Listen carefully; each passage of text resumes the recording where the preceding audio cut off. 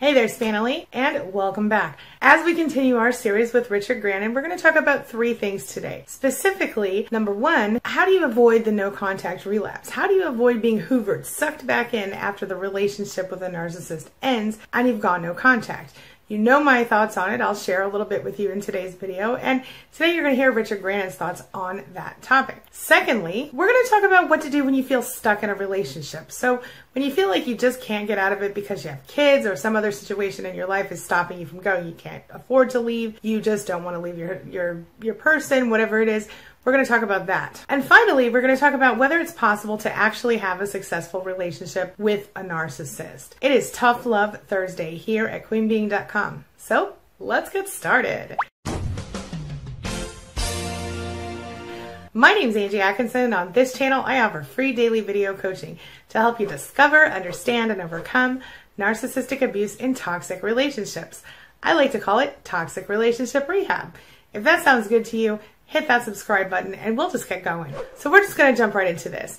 Like I said, I'm continuing my series with Richard Grannon today, so I'm sharing a bit more of our interview with you. Let's go ahead and jump right into the first topic. Just recently, we talked about going no contact with a narcissist and how sometimes we kind of have a relapse, and it's almost like we're dealing with a drug addiction when we're dealing with our feelings for a narcissist. But when we're talking about the no contact relapse, very often we're talking about having been hoovered in. Sometimes we're hoovered in by the narcissist. They suck us back in with promises of better things to come. Or sometimes we, as one of my viewers has often said, we self-hoover. We just kind of draw ourselves back in. Either way, when we break no contact on purpose or on accident, it's a problem. So we're going to talk about what it means to be sucked back in by a narcissist and how you can avoid that. So we're going to start really quickly though with a definition of hoovering for those who don't know. Take a look. So what is hoovering anyway? Well, the hoovering technique was named after the famous vacuum cleaner company, and it's one of the many common manipulation tactics that narcissists use when they're abusing you and being toxic. It's sort of when the narcissist sucks their victim back into the relationship or some version of it. It often begins innocently enough, sort of subtly, but it always happens with one target, and that is to regain control. Hoovering happens after the devalue and discard phases, when the silent treatment has stopped giving the narcissist pleasure, and when the narcissist is ready for more of the supply that you've been so good at feeding them all of these months or years. Or it'll start when you've left the narcissist and they fear you won't return. The idea is that the narcissist needs to reestablish contact with you in order to get the narcissistic supply that you're so good at providing. This is a dangerous tactic because once a narcissist gets back into your good graces, well, you'll often find yourself being love-bombed and hearing promises of brighter days ahead, but sadly, they won't last. So you know my stance on this. I think it's really important to stay focused on what you want, not what you don't want, and to remind yourself why you shouldn't get involved. Personally, I think it's a really good idea to make a list of reasons that you wanted to leave or go no contact in the first place, and to stick it somewhere you can find it when you feel weak. And of course, if you need to, go minute by minute in order to cope with the difficult times of feeling the urge to call the narcissist or stalk their social media profiles or whatever, then go minute by minute. Use pattern interrupts. Use different techniques to help yourself. And I'll link to some videos up here for you with more information about that. Here is what Richard thinks about all that stuff. Take a look. Well, we've got to look at, you know, the reality of what is happening, and that includes the totality of the reality. So we're using these words that we have within our community, relapsing, hoovering, and everything else. That's one way of framing it, and then there's the framing that other people would give to it, which is, you know, you got back with your abusive boyfriend, you got back with your abusive girlfriend. Sometimes it's nice to put everything in layman's terms, just to remind ourselves of what we're really doing so that we're not avoiding it. Yeah. You know, and then when you use that kind of language, you'd be like, why would a person do that? I've already identified that my girlfriend is abusive in this way, this way, this way, this way, and this way. I went through the rigmarole of splitting up with her. Why would I get back with her? What's going on for me that would happen? What was going on for me when I originally got with her, and what was going on for me the second time around? Now, usually what people will find, if we come back to this element of power dynamics, is that they're in a weak position. So you were very lonely the first time you got with that person, and then you split up with them, and then you kind of missed them and you were lonely. So to relieve yourself of that pain of loneliness, you just got back with them again and started the whole cycle again. When you put it in those terms, I think it's easier to see how non-melodramatic and how pedestrian the decisions we're making are. And what's the key problem here? Well, the key problem, the common denominator in the two scenarios I just described is I'm lonely. Okay, so why is that happening? What kind of a lifestyle am I living where I would feel like this horrible person is not just my best option, but my only option? Something's up, and that should be addressed. Okay, so we've talked about that, but what happens if you feel like you're stuck? You can't leave the narcissist because you don't have any money, or you have children with the narcissist and you don't want to raise your children alone, or maybe you can't get another place to live, or there's a number of reasons we can't go no contact. Sometimes it's because we are the person's child, or we're the person's sister, or the person is our soulmate, we think, or whatever. What if you feel stuck in a relationship with a narcissist and you can't go no contact? How do you handle that? I hear this question all the time. And one of the first things that I ask people is, are you being physically abused? If you're not being physically abused, certainly that gives you a little more time.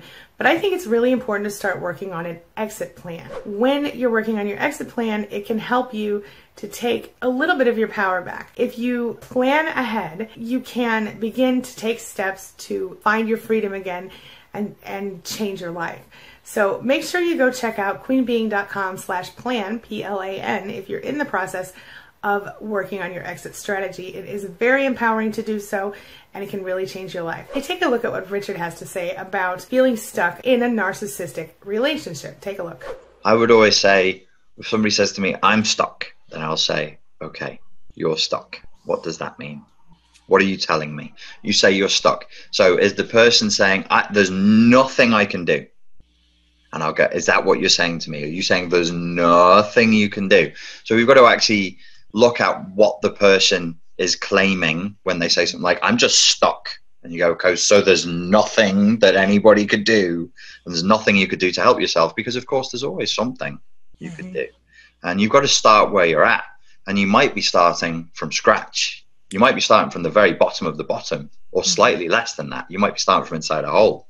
But whatever it is, you can either stay there, and this is where I would get into philosophy with my clients. Say, well, let's look at this philosophically. If you stay there, what will the world care? Is the UN going to rise up and fucking come and give you get you out? No. Right. Does anybody really fucking care if you stay there? So what's going on with your family and friends where they're already not helping? Why are they not helping? Are there issues there that need resolving? And if there really is nobody who can help you, then you've got to start from that situation and go, wow, I'm in a totally helpless situation here. Okay, well, beyond paying a coach to talk to you about this, what else have you got going? What else is going on? Really what has happened, and it's good for coaches, it's good for you and I to realize this, is when somebody has gone into I'm stuck, they're basically, that's not a mature adult response to the situation, but they're flashbacking into like an adolescent response, like, no, there's just nothing I can do. So you have to be like, well, there should be something you can do. Yeah. And if you don't do it, mate, the world's going to keep on spinning and the stars will still sprinkle away in the sky. So you better fucking get on with it. So my approach is, that's why it's called the Spartan Life Coach, I'm not going to mollycoddle you. Like, you are in the situation you're in, and God damn it, it is awful. And I would say that to people. I'd say, like, you should say that to yourself. Like, this situation is awful. I don't want people to hyper normalize the awfulness they've been through into going, oh, this is just the way the world works. No, it isn't. That's a dreadful situation to be in. Yeah. And when you are moving forward and you eventually claw your way out of that hole, and then they hoover you, you'll remember how awful the hole was, right? And then I'll give them the eye contact that says right, and they'll go, yeah, I'll remember. So, we've got to, it's very difficult, because for people who are struggling with this kind of thing, you don't usually have the equipment for coping with very stressful situations. Like, the emotional maturity is not quite there. So sometimes you'll be dealing with a client and you'll be dealing with them at age 8, and sometimes you'll be dealing with them at age 14. So you've got to kind of go, come on, kid, we got to get ourselves out of this. Can you ever imagine someone having a successful relationship with a narcissist? absolute bullshit. I'm sorry, can I swear on your interview? Please do. Be yourself. Listen, like, it just, anybody, I saw somebody just yesterday, it was on one of my pages, and I didn't bother to get stuck in because I don't find that particularly useful use of my time. Somebody was saying, yes, I think you could be happy with a narcissist. Can you be happy with a narcissist? Yes, you could be. And I'm like, you know, I don't know what mental gymnastics you're doing, or what kind of odd, masochistic, cowardly, spineless, life-denying philosophy you have. But it's like saying, could you be happy as a slave? Could you be happy under fascist tyranny? Yeah. You know, could you be happy living with somebody's jackboot on your face for the rest of your life? Now, if you have a particular and rare psychological outlook where that does make some people, very, very rare, very, very small number of people, feel safe to be bullied and to be dominated for the rest of their lives, then okay, who am I to tell you that, you know, that's not the way that you are? But for most people, no, there's no such thing. No, right. Absolutely no such thing. There is only doom, depression, chaos, and despair at the end of that tunnel. Yeah. Yeah, intermittent reinforcement keeps you hooked, right? As we discussed recently, narcissists don't change. They could change, but they don't change. Part of the reason for that is because by their very nature, someone with narcissistic personality disorder can't change. While I do believe it's possible for them to change, I've never seen it happen. And as we discussed in this video, neither has Richard. Let me know your thoughts. This brings me to the question of the day. And the question of the day is, did any of these points hit home for you today? Do you feel like this love was a little too tough for you, or are you with us on this subject? Share your thoughts and your ideas in the comment section below, and let's talk about it. Before you go, make sure that you hit that subscribe button and the bell notification to be notified of my next upload with Richard Grannon. As always, thank you so much for being a part of my day and a part of my life. And hey, thanks for letting me be a part of yours. It really does mean a lot to me. I'll see you soon. It's my mission to teach others what I know to be true. You really can create the life you want. Take care of your body, take care of your soul, nurture the real you, and introduce him or her to the world. Be comfortable in your own skin and in your place in this world. Take your spot, take it now, and the universe will take its cue from you. You feel me? If so, subscribe to my channel. Let's get it done together.